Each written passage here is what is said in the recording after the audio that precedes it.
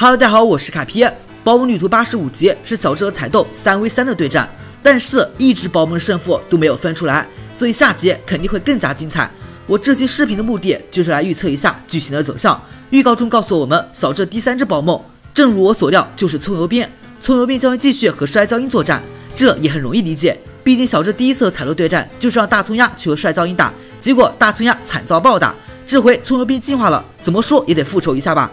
那么很大可能结果就是葱油兵打败摔跤鹰，然后和八爪武士打起来，最后被八爪武士干掉。接下来的战斗走向自然是皮卡丘去干掉八爪武士，然后和彩豆王牌母怪力打起来。皮卡丘理论上是有一战之力的，但是这集不是给皮卡丘表演的舞台，所以皮卡丘肯定是要输给怪力的。不过给怪力造成一定的伤害还是不成问题的。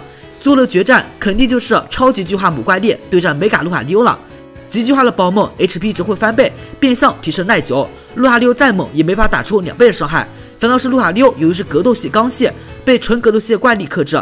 怪力一发超级巨全力一击下去，恐怕难顶呀。更糟糕的是85级，路卡利欧已经被打成残血，怪力则满血状态，其实对于小智还是不怎么有利的。往后想想，不谈小智另属性大师这种玄学理论，小智路卡利欧携带一招起死回生，这个技能效果是 HP 值越低威力越大。路卡利欧受伤也未必是坏事，极巨化只有3回合，只要拖过去，小智的赢面就大得多，并且路卡利欧将会倾尽全力使用一招巨大的波导弹，特防较低的怪力应该很难挡得住这个大绝招。那么你觉得小智会怎么赢下彩豆呢？